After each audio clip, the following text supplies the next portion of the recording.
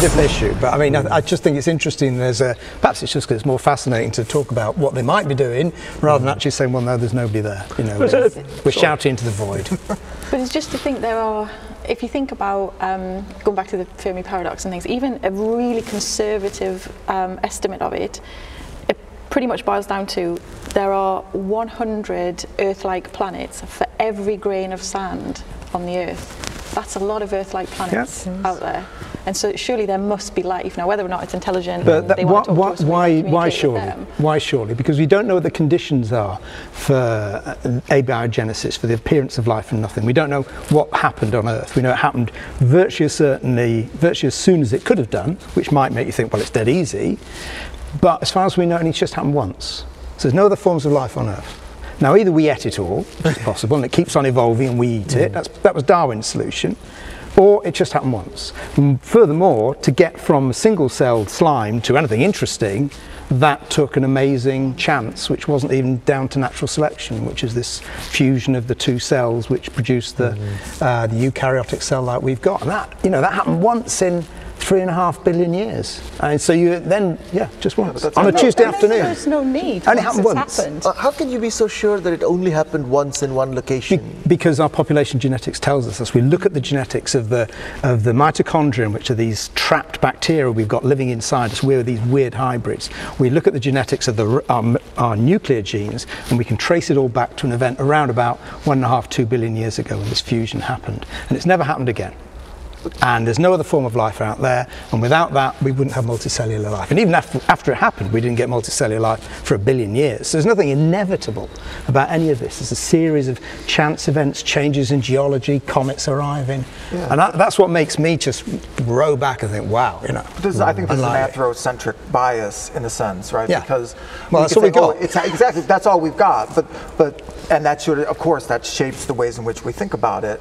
But there very well could be life, even intelligent life, on another planet, and they're sitting there going, "It's impossible. We only know us," and they're wrong because we're here, right? Yeah. So, I'm with you in the sense that we can't figure out the odds on it happening because it's only happened once. But I don't know if that's the most solid evidence to say it can't and hasn't happened. Again, I'm not talking to hyper-intelligent life, just life in general. Can you not take another view saying that given the conditions on planet Earth, it's the only way it could have happened? How do you mean it's the only way? The way it did happen. The sequence of events that led from the first self-replicating molecule to the first prokaryotic cell to the first eukaryote. So that sequence of events, given the first starting point of a certain mixture of molecules in a certain temperature, a certain environment, if you give that starting point, that's the only feasible way for it to progress, and therefore it progressed down that track. If you started with a different starting point, it would progress down a slightly different track. But the reason why we have what we have is because the starting point was a particular starting point. But can you envisage a situation where life on Earth kind of just stalled at the single cell stage? Well, it did for most of them. Yeah, exactly. And then you get the sort of Precambrian explosion. That's but just the last doesn't seem 5 seconds in the minute of life on Earth. You know, most of the time it's just slime. Yeah, but so what? So what? No, well, there's not going to be slime writing in the sky. Okay, saying, piloting in spaceships. In another planet, it might not be single cell organisms for 1 million years. It might be single cell organisms for 10 million years, and then the spike could happen, or 100 million years, whatever. Or it might never happen. Or it might never happen. Because on Earth, but even then, when you talk about the probability and of the number of Earth-like planets and the number of planets where life is possible, etc., even if you factor in a very low probability for us going from single cell to multi-cell, it's still, in my mind, just looking at the number of zeros you have to put after the 1, it becomes inevitable. Well, I don't know about inevitable. So let's just go back to that fusion event. If you think of, so this is, it is a single event on a Tuesday afternoon, somewhere in the sea. One cell engulfs another because it's going to eat it, and it goes wrong. And instead of eating it, the actual little cell is able to live inside the big cell. Now, how many zillions of times has that happened? And it's still happening today. Hang on a second. why should that event have happened just once? Why can't similar events have happened multiple times, and only one of those events led to a viable entity? Because we'd see it living. Well, it may have if it happened. Well, if you have a population, if you have 100 cells of one kind and 100 cells of another kind, a big cell is going to swallow the small cell. This doesn't have to happen just once. No, it's only got to happen once to survive. There's no trace of it happened. Well, it's not actually quite true. There's no trace of it happened a second time, because the sea is full of bacteria and other single-celled organisms, and we only either find prokaryotes or our eukaryotes. Yeah. The only exception, and this is to give you an argument in favour, is it did happen another time. It happened a second time. On a Wednesday afternoon. On a Wednesday afternoon. How did you know? Yeah. When one of a eukaryote, which has already done this once, repeats the trick, but with a bacteria, a bacteria that can capture light, and that creates the plants and algae and red kelp and other stuff. So it has happened twice on Earth. Once to get eukaryotes, and then once much later to get animals that can plants that can photosynthesize. So you could say, well, in fact, it's quite likely because it happened twice. Well, hang on a second, because when you said the big bacteria ate the small bacteria, if the same kind of big bacteria ate the same kind of small bacteria, that could have happened twice, 10, 50 times. Bazillions the end of result times. Is the same. No, it didn't. No, the end result is food. So it's normally eating. If it incorporated, when I say it, I mean but that's what seems to have happened once in 3.5 billion why years. Should it have happened just once? There's no argument that it only happened once. If it happened identically a second time, you wouldn't be able to tell the difference. Oh, it's not going to happen identically. Why not? Because they're not going to be exactly the same. Or it might have happened 10 times in a population of cells. Yes, okay, that's what. But it didn't happen on the other side of the Earth, because we'd be able to see the traces in the genes, because these weren't identical genes, weren't identical organisms, absolutely genetically identical organisms that fused. Sure. So if it happened a second time, we'd be able to see all our sequencing of bazillions of bases shows that all life comes back to, or eukaryotic life has a common origin.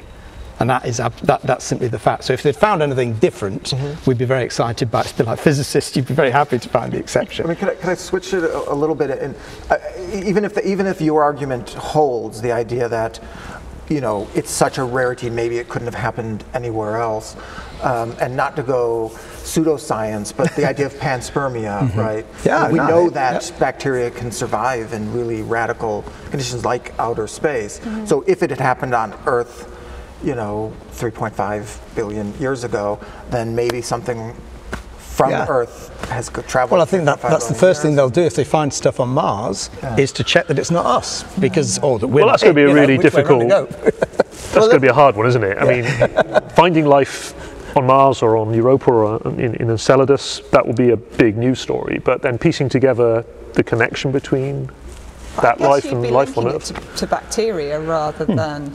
I mean, so sequencing bacteria is much easier than sequencing complex multicellular organisms. It is trivial.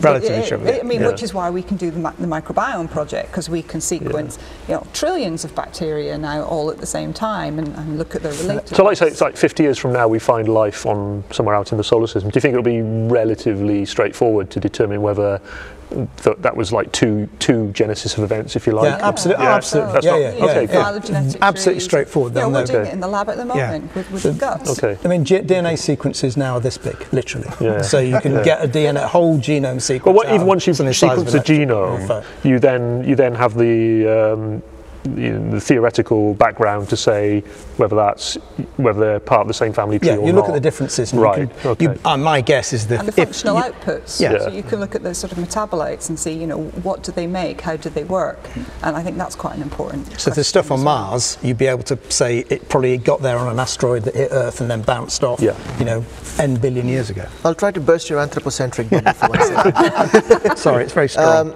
You have this argument. I'm going back to what you said before about the single creation event of life creation event. Maybe we live in a horrible, terrible planet where it only happened once, and we think that that's the norm. In another planet, it could have happened 500 times, and there could be 500 different kinds of species. Absolutely. So why are we trying to make this argument that it's very, very rare just because it was rare on Earth? Because that's the only data point we got. I mean, that's it. No, you're absolutely right. I mean, so my reservations are based partly on the assumption that you can simply multiply up like Drake did initially with his Drake equation, where in fact the probability, if you had an Earth-like planet, the probability of life appearing was 1, and then the probability of that life getting into space was 1, and that seems a trifle over-optimistic. And so that's rather what I'm getting at, is just trying to get away from the idea there's anything inevitable about us. I mean, I suppose that could be the problem. If there were multiple sort of generations of some form of life, I mean, one of the advantages, I guess, on Earth is that we were able to breed and expand. So, you know, we could breed with the Neanderthals and sort of humanoids and other things, and we could, you know, expand because we have some genetic similarities. Whereas if you've had lots of different evolutionary events, you would be very diverse, and then you can't crossbreed, you would assume. And therefore that might make it more And this table would need to be a lot bigger, wouldn't it? You have to have the centaur over there. I mean, I think it's so cool that you can see Neanderthal genes in modern humans even now.